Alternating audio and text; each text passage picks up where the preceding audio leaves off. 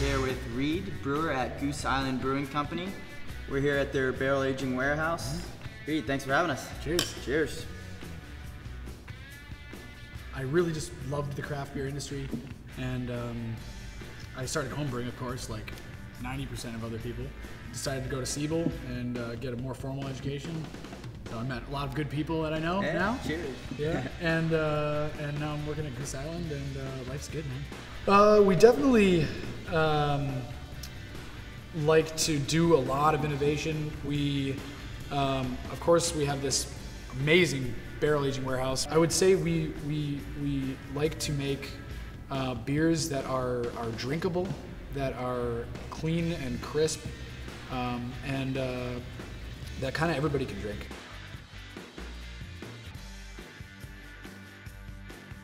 The Fizzics system, it keeps foam going a lot longer.